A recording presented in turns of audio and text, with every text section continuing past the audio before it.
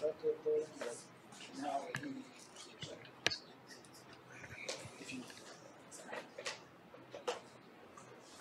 you.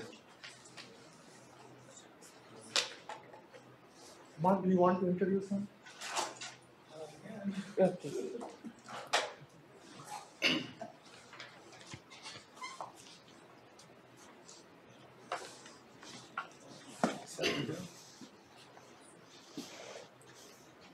Our last presentation, again, reminder if you need a snack before lunch, 11 to 3, Martin Hall atrium in the lobby there. They'll have snacks for you to purchase to support the Archaeology, Geography, Anthropology Society.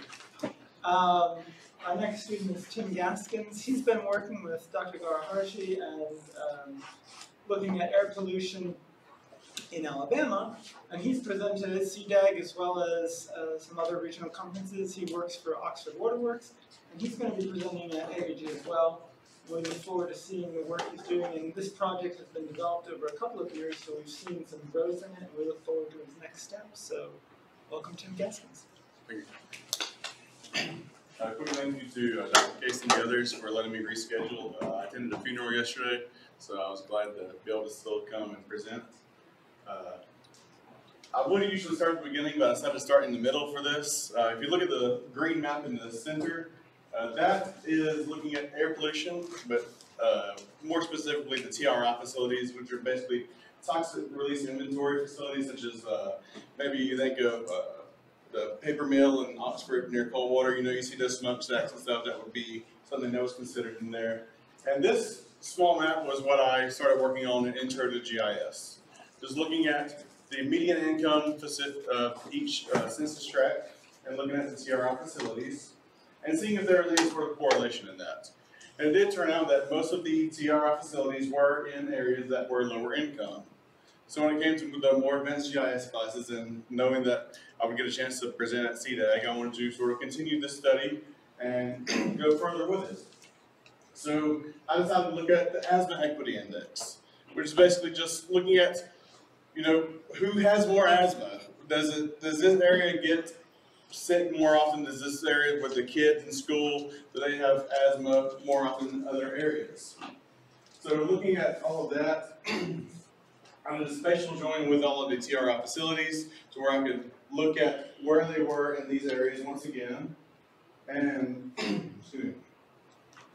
Using this social equity index, I use a bunch of different demographic indicators, along with the just asthma, so it was also the social vulnerabilities such as low income, single parent households, minority households, no high school diploma, just looking at the bottom 25% of these tracts where they were basically more prevalent to possibly not have good health insurance, maybe not have the ability to go and travel to see a good doctor in another area, stuff like that.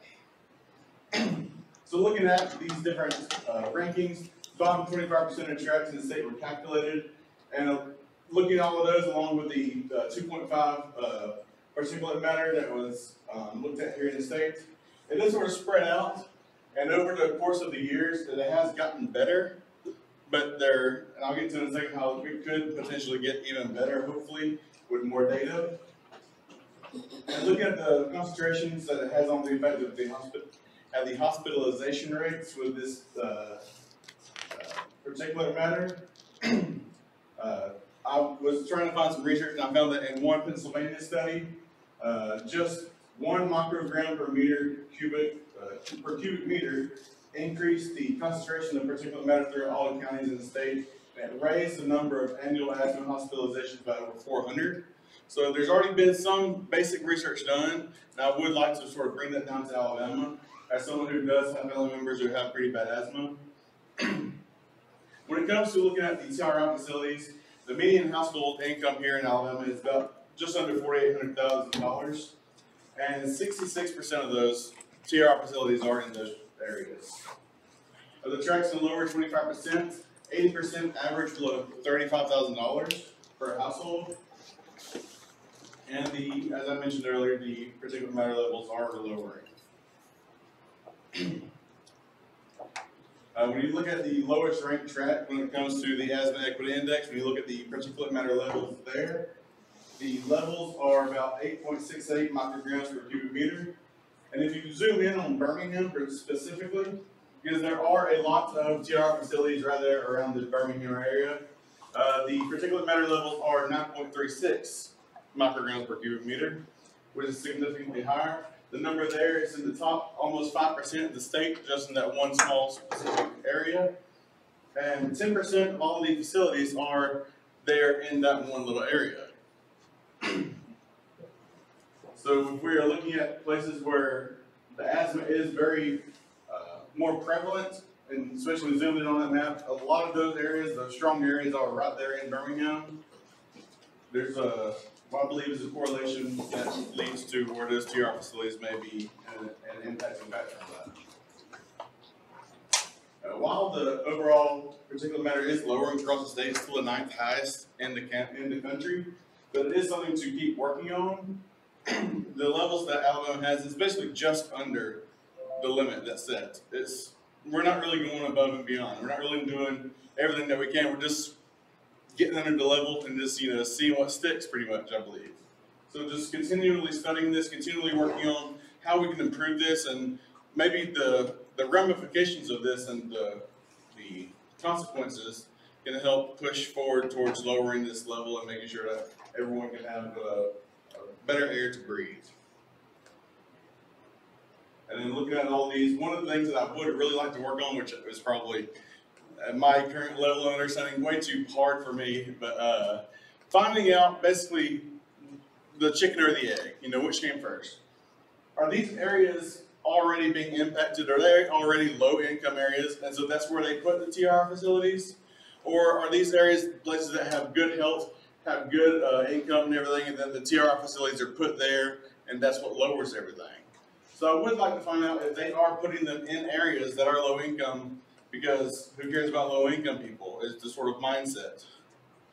And by default, these people aren't going to have great health insurance. These people aren't going to have great needs in order to basically help their asthma and help other health risks. So that is my the study so far that I have been working on. Are there any questions or anything? So you have like a highlighted portion of Birmingham, but I think, would you agree that another large portion of this that's being impacted is the Black Belt in Alabama? Which the Black Belt is kind of runs through like the lower southern Where that portion. dark green right there is kind of. Yeah, that one, and then I'm looking at the top right map as well, with the red and everything. So that might be, the Black Belt may have a few answers regarding the chicken or the egg question.